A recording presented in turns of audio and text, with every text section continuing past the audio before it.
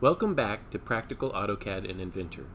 If you've ever worked with dynamic blocks, then you know how useful they are for speeding up your workflow by creating adaptable objects. But did you know that you can chain multiple parameters together to make these blocks even smarter? Today I'll be chaining parameters in an AutoCAD dynamic block. In this video, we'll explore how to create more powerful and flexible blocks by linking parameters together. We'll cover step by step how to set up rotational and point parameters, link these parameters together so that changes in one will automatically adjust the others, and test and refine the block to make sure that everything works seamlessly. By the end of the video, you'll have a clear understanding of how to create dynamic blocks that can respond to multiple inputs, making your designs more efficient and adaptable. Let's get started. In order to show you how to chain parameters together in a dynamic block, I'm going to be creating a dynamic block of a protractor. The finished product is going to look like this. It'll be a protractor that when I come in here and I change the angle of the indicator, that it's going to automatically move the angle along with it, the number itself, and when I redraw, it will put the number in, indicating the angle that that line is. So what I've got so far here in this example drawing is I have a circle with a line and some other lines around it. But I want to now add the field that's going to be our indicated angle. To do so, I'm going to use the single line text command. You could use multi-line text, but I'm going to use single line text. My justification, J, I'm going to set up as the middle center. And I want the center point of that text like maybe 1/2 inch over from the end there. I'm going to set my height up at 1/4 inch. My rotation angle will be 0. And then I'm going to type Control F so that I get the field manager up. I want the field to refer to an object. So the object is going to be this line right here.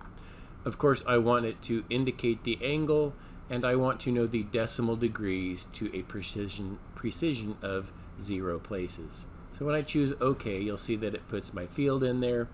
Enter once for a cursor return, enter twice to exit the command. I'm going to go ahead and save this, and then I'm going to make a block out of the geometry that I have on the screen. Accessing the block command, I will call it protractor. And then I'm going to pick my base point as the center of that circle. And the objects are going to be all of these objects. So now it is a block, and I'm ready to add my dynamic elements to it. Going to access the block through the block editor. And the first thing that I'm going to do is I'm going to add a couple of parameters. Of course, the first parameter that I'm going to add is going to be the rotation parameter. The rotation parameter is going to allow me to, set the angle that I want this line to be able to rotate. Before I put it in there, I'm going to add a description. It's always a good idea to add descriptions to your parameters so that when the user hovers over the grip associated with that parameter, they get an indication of what it's going to do for them. So I'm going to say set the angle of the protractor. And then my base point will be the center of the circle, and the end point, I'm going to make the end point of that line there, and then I'll click one more there so that I get my angle in place. The second one that I want to add is a point parameter.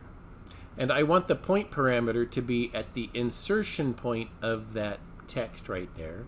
So I'm going to make sure that I get the insertion point, insert of that text.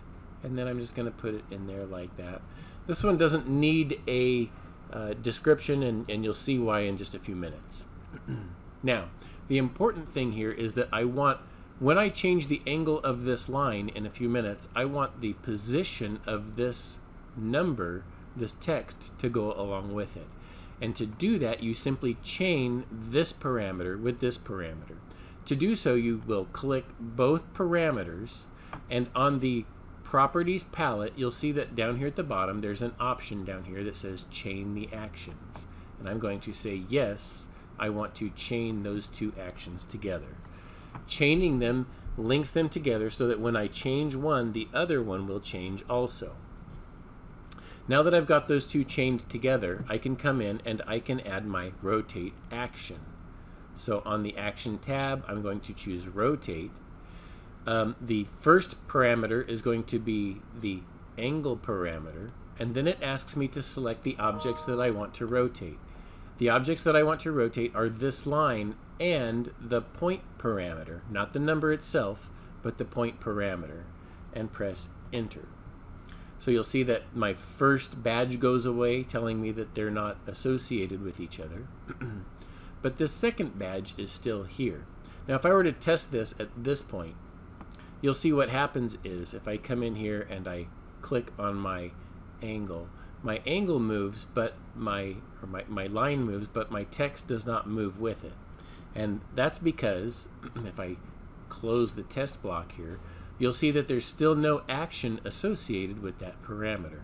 So what I want to do is I want to add the move action, and when I move this parameter, the object that I want to go along with it is this text. Enter. Now notice that my second badge has gone away. I now have a rotate action and a move action. So now when I test this block, come in here and pick it.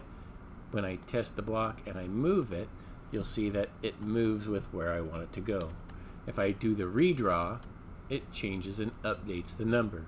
But there's something peculiar about this at this point. Notice that when I change my angle, okay, the number goes along with it, but there's a grip with this number, which will allow me to actually take this number and move it somewhere else. And maybe I want that, but maybe I don't. So what we need to do now is we need to go back and refine this just a little bit more. I'm going to close my test block. And the way that we're going to refine this is, notice that there's a grip that is associated with this point parameter. What I want to do is I want to eliminate that grip. So I will select the point parameter, and again, down here at the bottom on my properties palette, there's number of grips. And I'm going to change that from 1 to 0. So now without a grip, I won't be able to change the position of this number independent of the line. At this point, I'm done with everything I need to do. I've got my rotate parameter, or rotation parameter. I've got my rotate action. Those two parameters are chained together. And I've got my move parameter so that when this parameter moves, the text moves with it. I can close the block editor, save the changes, and now this block is ready to go.